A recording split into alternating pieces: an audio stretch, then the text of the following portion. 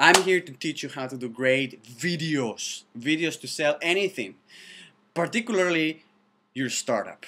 I have a passion for the startups, and basically a startup is any little company that started recently. Now you have some companies that have raised millions of dollars and they consider themselves startups, probably because they're still growing on their growing stages. They haven't been doing this for many years, so they consider themselves startups. But at any rate, whether you're a startup with millions of dollars on your pocket or with $0 on your pocket, you can benefit from a great demonstration video. A demonstration video is just that, a 60-second, 1.5 minutes, 2 minutes, maybe even 3 minutes, but not longer than that, otherwise everybody's going to get bored watching it, explaining what you do. Now, there is an art to explaining what you do in a way that people are actually going to listen.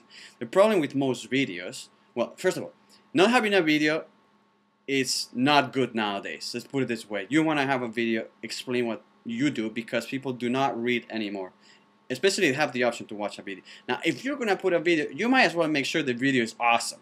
That explains what you're trying to do, that makes you look awesome, great, and that people are willing to listen from the beginning to the end. And to do that, there's a series of steps that you have to take, a series of considerations you have to have before you write the script, when you write your script, when you do your storyboard, when you do sound, many different things.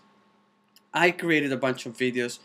People really like them. Ashton Kutcher said that my last Path Mapper video was awesome, so maybe that's why you should listen to me. Or maybe not. There's a lot of people that do videos out there, but I can guarantee you, and this is the sales pitch right here, I can guarantee you that if you learn from me how to do videos, you're going to create great, awesome videos your own way, but you're going to save a lot of money and time with a lot of the tricks I'm going to teach you.